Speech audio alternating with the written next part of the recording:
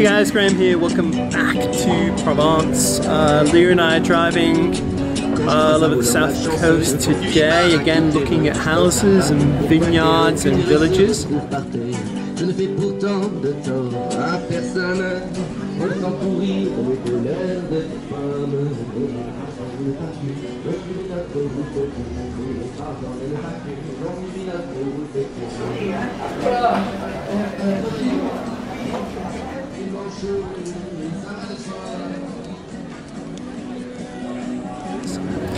We're in a beautiful little town here right now.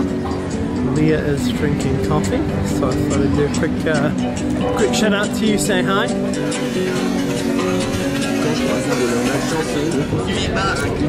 Well, today is the 15 août, which is a bit like French Independence Day here. It's the day they stormed the Bastille. Ici les Misérables. It's the day they killed the king and started chopping heads off and throwing pastors out of France. Yeah, terrible actually. But yeah, it's a big day here in the summer, big holiday, fireworks in the evening, and there's sort of French bunting all over towns here.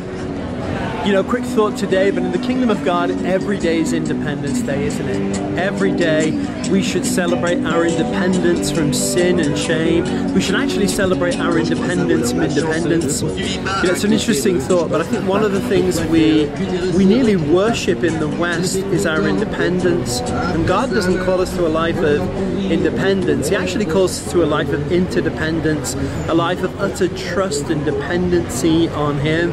And maturity in the kingdom of God is not becoming as independent as we can, but actually realizing how gloriously dependent we can be on Him. You know, in the natural, when we grow up as kids, we become independent from our parents.